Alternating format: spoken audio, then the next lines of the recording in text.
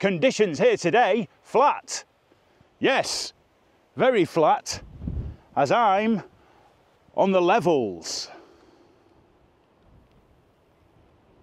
And in particular, I'm starting today's Trig Point walk with a Trig Point. Well, what's going on here, Dennis? Well, today is the day, or 2 days before I go on holiday. And today is the biggest Trig Point walk of them all. A 13.75 mile walk back home over that way. Or is it that way? One of the ways over there.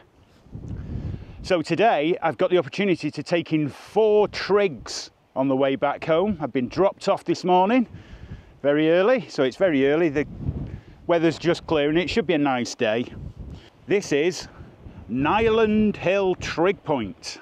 So I thought I'd begin. So as it's a 4-bag walk, well, why not start on a Trig Point? So I just got dropped off at the bottom of the hill, and then I'll walk the 13, which probably will end up being 15 miles back home, and hopefully find some other Trig Points on the way. So let's get started. Viewpoint, Nyland Hill. And Nyland Hill, oh, I don't know why I can't say it properly, Nyland Hill sits right in the middle of a flat area between Glastonbury, Wells, Cheddar, and then over to, that's Wedmore Hill as well over there. And beyond Wedmore Hill you can see Brent Knoll, and it's a brilliant view. This is absolutely 360 panoramic of part of the levels as well. I'll have to cut half of this. Jesus, I'm waffling. So yeah, distance wise you can see quite a distance from here. Historical reference, well, there's not really that much to talk about with Nyland Hill. It's just a little lump, but somebody did write a book about it and said one of the most prominent advantages of this was it used to flood many hundreds of years ago around here, and this used to be a bit of high ground that provided a bit of sanctuary and a bit of maybe farming or something like that, I would imagine. Yeah, so that's your viewpoint. Discovery index. It's getting a bit, ooh, it's a bit exposed and windy up here. Discovery index, well, there is a public footpath that runs along around the side of Nyland Hill, and it's easily accessible. It is a bit of a sharp incline, mind. I think it's about 76 metres, something like that, at this height. So access is easy enough. It's essentially on public land. So actually, Discovery Index is excellent for this particular Trig Point. Picnicability. It's a beautiful spot to have a picnic. You brought your sandwiches up here and had a sit down and chew away on your gentleman's relish. Well, that doesn't sound well. Chew away on your salmon sandwich or something. It's a beautiful place to have a picnic. The only one concern I've got this morning, it is early in the morning, I have never seen so many slugs. It's a slug fest. Be very careful where you do put anything down. I mean, I'm just looking at 20 of them encroaching on the camera, so yeah. I won't be having picnicability here today, as I've got 4 Trig Points to do, and I've just had my breakfast. In terms of rating it for picnicability, this is probably one of the best. Why not come here? Top marks, picnicability. Got to make a move, as this is going to be the longest walk, as I've already mentioned probably. Keep banging on about it. So as I mentioned, it's about 13.7 miles and it'll end up being 15. My OS Maps is telling me that it'll take me 6 hours.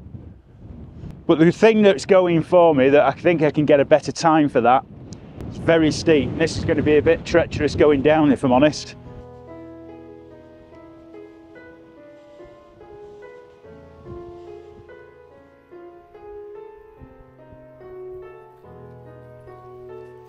That hill there is very steep. I slipped at one point on the way down, caught myself on one hand. The biggest concern I had is that I hadn't put my hand on a slug. There's that many slugs here. But yeah, it's short and sweet to get up, but very steep. I've got all day today, so like I say, 6 hours. Might have a stop in Wedmore, because it's lovely, or wherever, for lunch, because I didn't actually make picnicability today. I've got 2 tonics, and that's it, 2 bottles of water.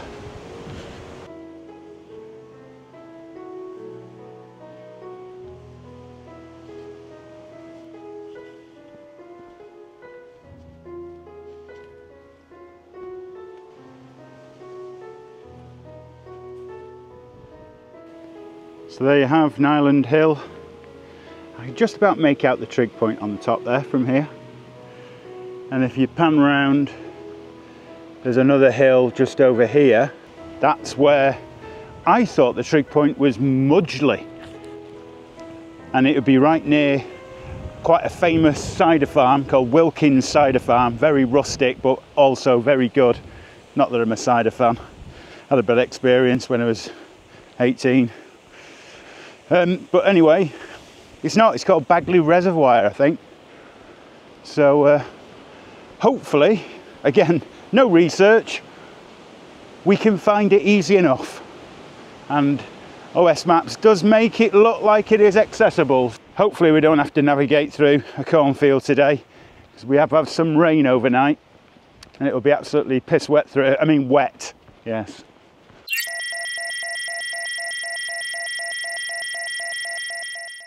Obviously some kind of automatic lawnmower. It's doing absolutely no bug at all. It's going out, you can see it's going over leaves. The leaves are just there when it's gone over it. Waste of money. Technology scam.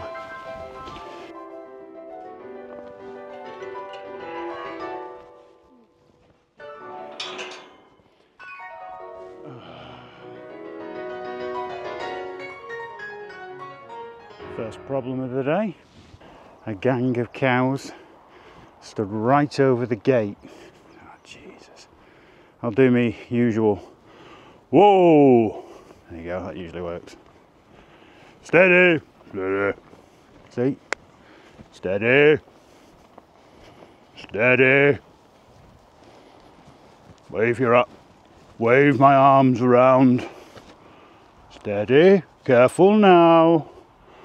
Gently! This is the worst bit, when you get near the gate and they all leg it. So you go nice and slow. Nice and slow, Dennis. Don't make any sudden movements. Don't run for the gate. Steady now. Oh shit, the gate's broke. Oh, you're kidding.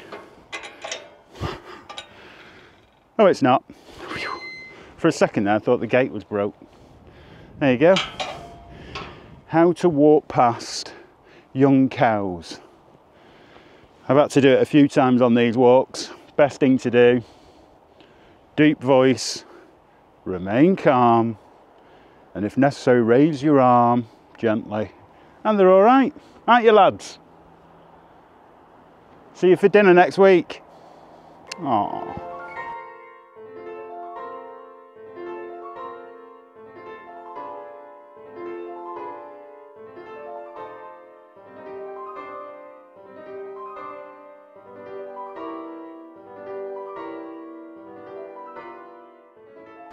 I've just skirted past Wedmore, so I didn't actually go down the high street, which is a bit of a shame.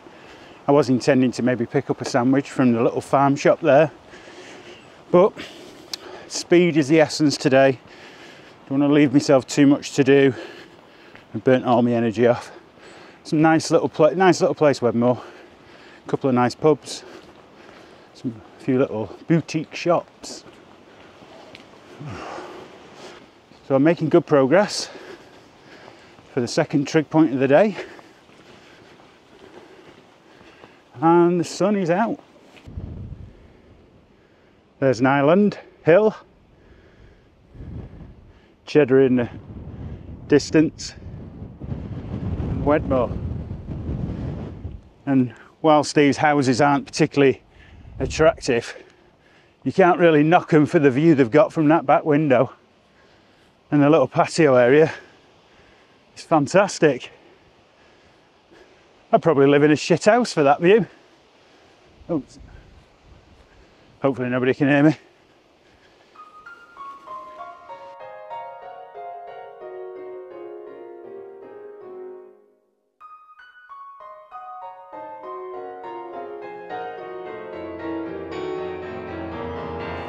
Lots of cows to negotiate, but to be fair, these look like milkers, so they're just they're not arsed, they can't be bothered. You just want to eat. Eat and... Can't remember what the new term is. I'll start waffling. Anyway, I think it's over here. It could be in someone's garden. And see if this one is triggable. Oh, I suppose it's baggable, isn't it? Yeah, cows aren't bothered. Yeah, bit long in the tooth. Long in the udder. And here is a reservoir. And there is a trig point. Now, I'll see if this gate, but I can already see a padlock on it. So that ain't gonna happen. So I'd have to jump over there. And that is full of shit. I'm not going that way. This might be inaccessible, like I said. Oh shit, not another one.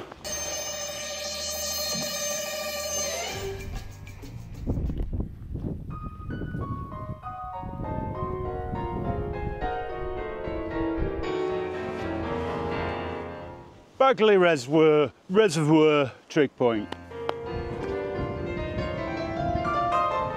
Well, it's bagged. A Bagley Reservoir Trig Point. Viewpoint?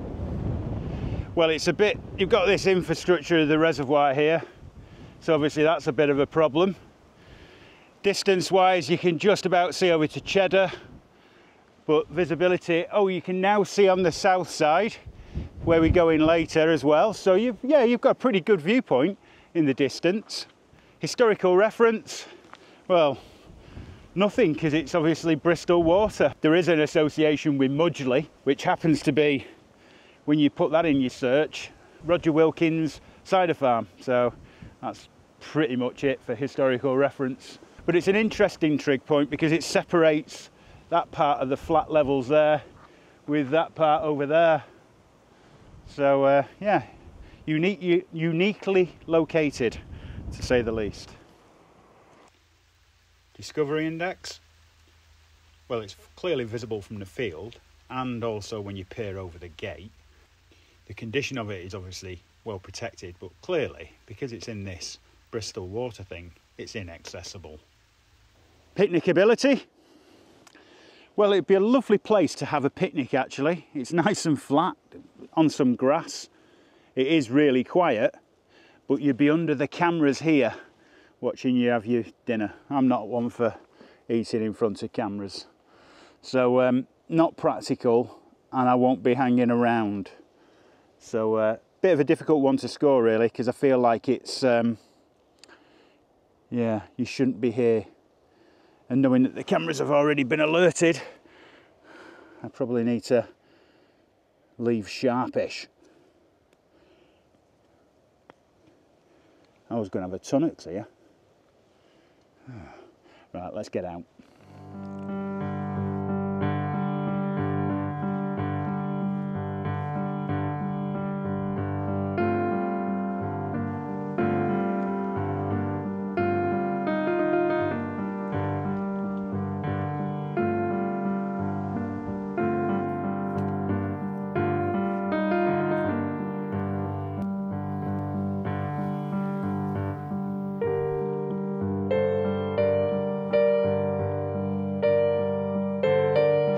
So I've done exactly 5 miles to this point, so I've still got another 8 miles to go, or 9, 10, depending on how well it goes. Descend the hill, and then walk about 4 miles to the next trig point, which is Westhay.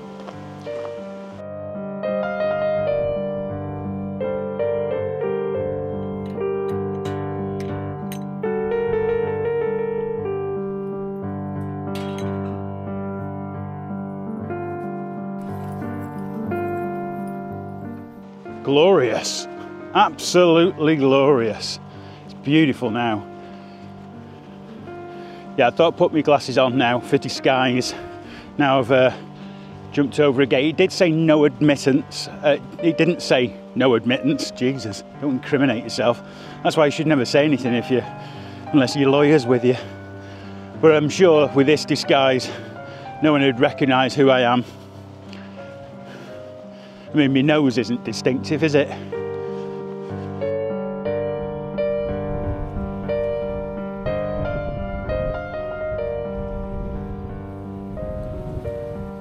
descend now down the hill,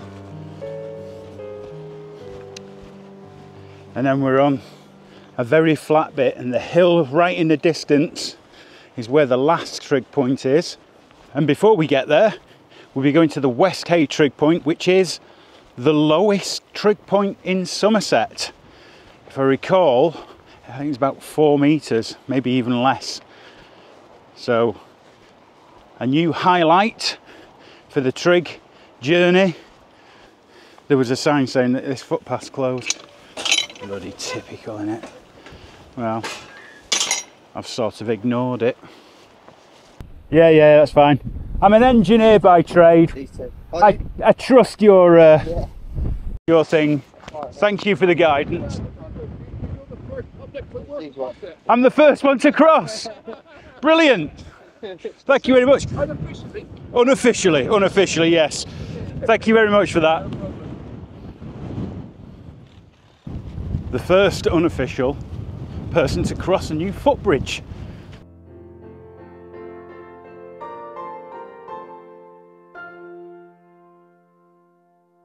This is a drove.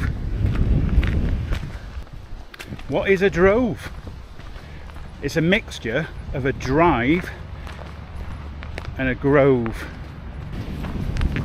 So this is Parsons Drove, as it happens, going away over these levelly bits, and it's exactly halfway on the journey today.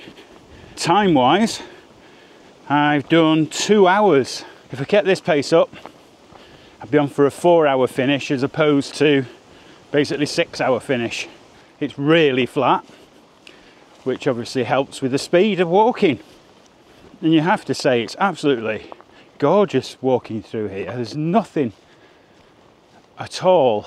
Well, there's no one. In fact, so I've walked near enough 7 miles and I haven't seen anybody at all except the trolls at the bridge. I mean, the 2 gentlemen at the bridge. So yeah, real good bit of escapism coming around here.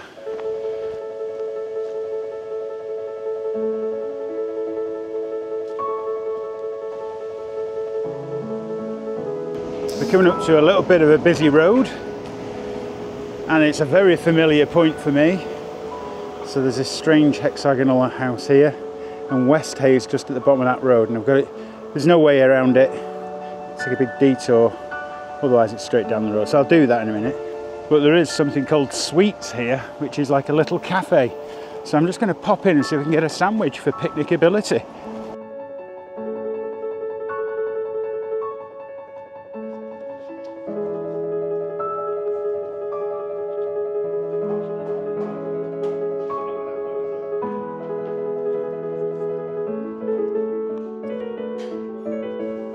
So I'm going to get a ham sandwich, bap, and I think it comes with salad and everything.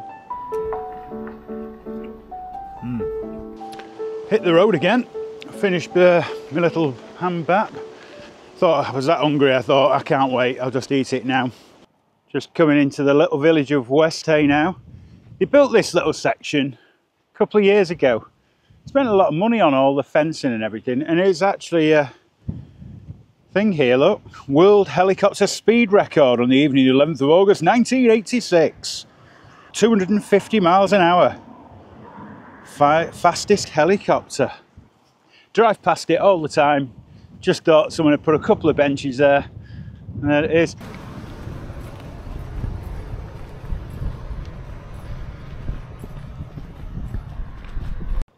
It's phone box number 3. Travels. No phone. What's a defibrillator? Did I say that right? Defibrillator. Doesn't smell of piss. Just pick your own apples.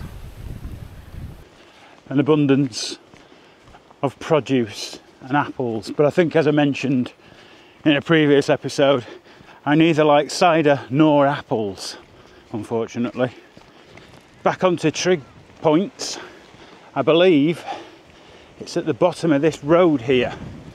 We're at a very low level here, and I think the statistic is 4 meters above sea level. Just shows you how low we are in the levels. Fortunately, I live on a hill, as I am a bit paranoid about a tsunami coming down the Bristol Channel again, like it did in the 1600s. Look that up, there you go. Right, let's keep an eye out for this trig point. I'm not liking the look of this, because that is all nettles. Oh, just take my feet steady. Oh, I can see it. And there it is.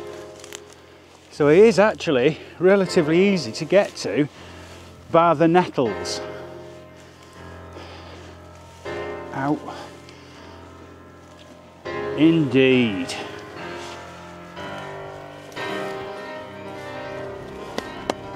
Westhay Trig Point. Westhay, that was hard. No, that's rubbish. Westhay.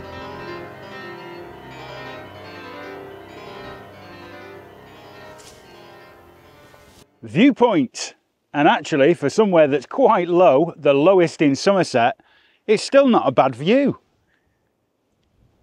Obviously the pylons spoil the view a bit there, but you can see right into the distance. There's quite a big distance and a view from this trig point. Who'd have thought it?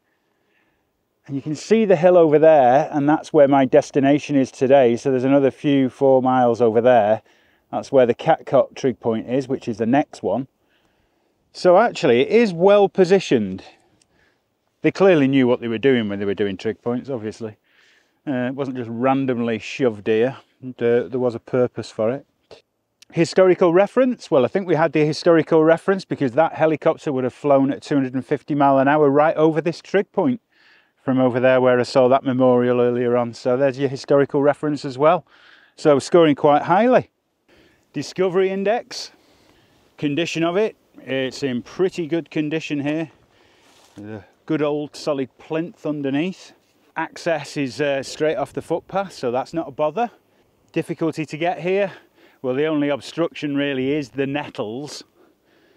I'm in pain, but actually the first time I've seen dock leaves,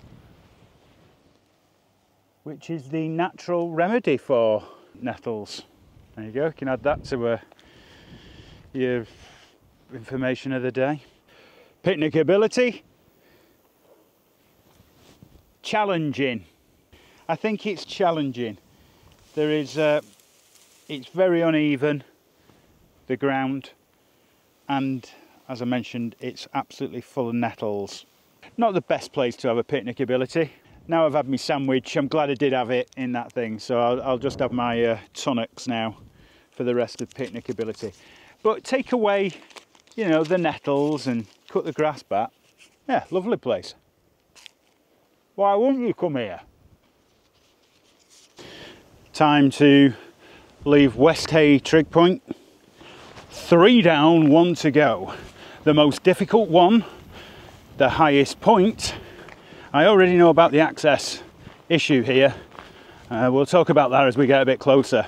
Interesting enough, this walk takes me right past my doorstep, so I'm very familiar with the quickest way now to get there. But it will still take me a good hour and a half. So until then,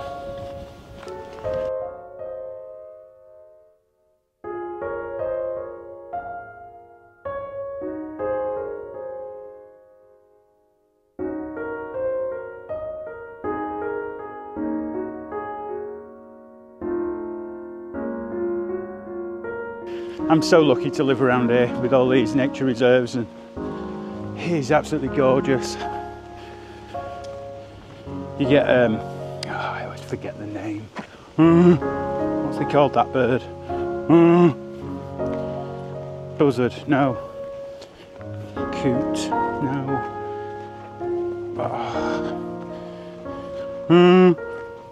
I don't know what it is. It's alright, I'll cut all this out. Remember what it's called? Come on, Dennis. What's it called?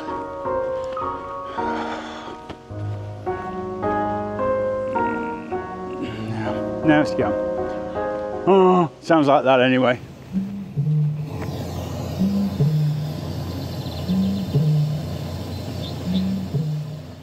Yeah, there's a bloke stood there with a shovel. Is that a bloke with a shovel? Or is it a gate post? Well, I've just hit the 10-mile mark. I'm now starting to think I'm hallucinating. Right, back onto the road for a short section, and then I'll be making my way into Catcott. You are here. Catcott is here. So I'll go up there somewhere. Getting there now. Yeah, this is the nature reserve that I walk around all the time for my daily exercise. There's a couple of bird hides down here, and there's a little chalkboard showing what birds have been seen in recent weeks. I think it's the Hawk and Owl Trust, this reserve. So they've got a lot of bird boxes up everywhere. And Chris Sperring is like the leading expert on owls and stuff.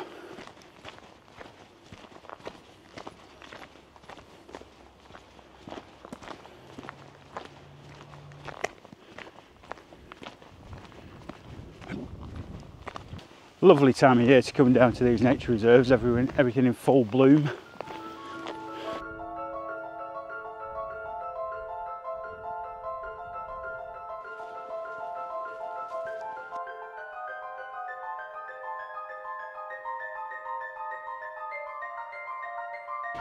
Here we are, walking up into Catcott.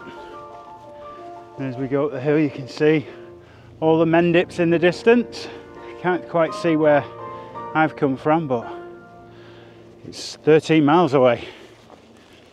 So a tremendous walk today. Still got a bit more to do. The Trig Points on the other side of Catcott, about a mile up the road. Nearly done. I've stripped down a bit. I was saying earlier about this particular Trig Point at Catcott. We have walked to it before with Mrs. Waywell, and we came across the lady who owns part of the land. She did say that she would be happy for us to go up there. However, I do need to jump over a couple of fences. It's really difficult to get through. There's lots of horny bushes and thorny bushes. I'm hoping that it is relatively straightforward, but there's not long left now. So, oh, and the other bonus, she said there's a bunker there.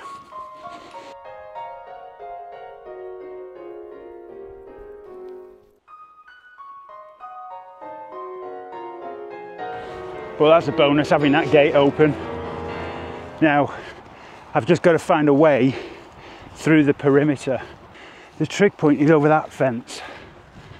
Smashing view of Brent Knoll, Breen down in the background, Cheddar over in the distance, Wells over that way. So let's see where we go.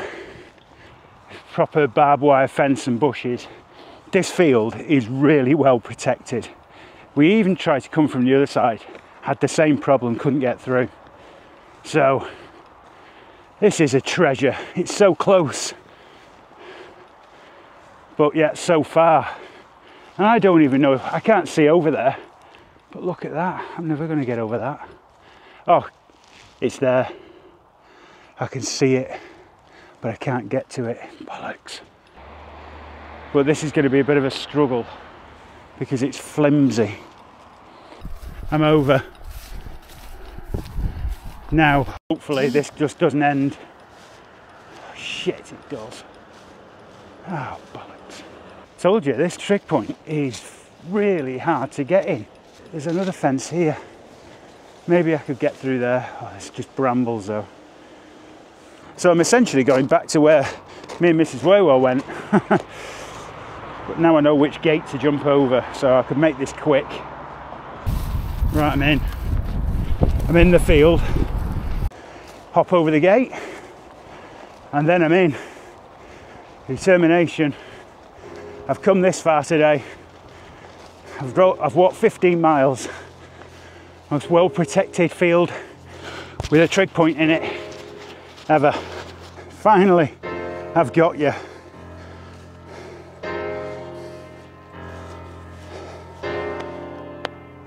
Catcott, I finally got. Oh. Viewpoint, it's nearly 360 degrees. There are just a bit of a few trees and hedges that lie in the way, especially over this side. But other than that, it's pretty, you can see Glastonbury Tor over there. And if I walk to the hedge there, you could actually see the other side towards Taunton and Langport and so on. So yeah, visibility and distance wise, very good from this trig point. Not the best, but still very good. Historical reference, well, that there is a ROC bunker. And that lady that I've been talking to you about, she says she has the key.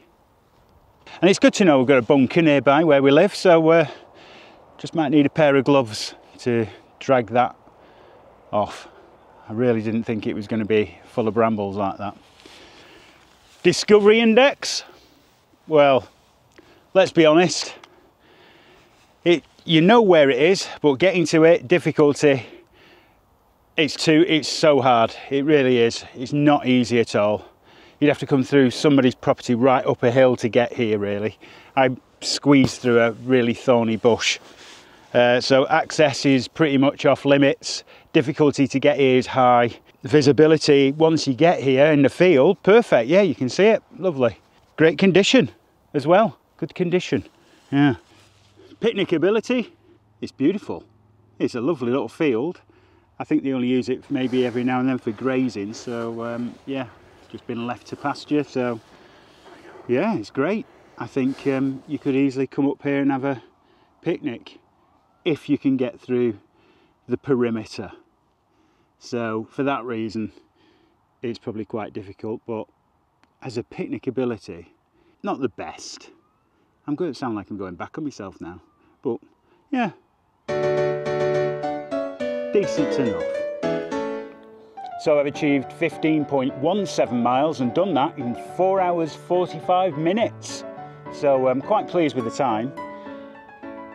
The only disappointing thing about today is that it didn't end with a pub. But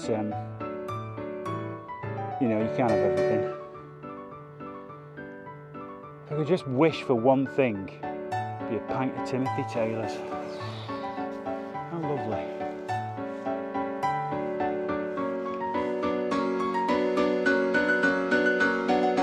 Oh! Well, that's a turn up for the books. What a perfect end to a Trig Point day. Cheers. Just need some Gentleman Relish crisps.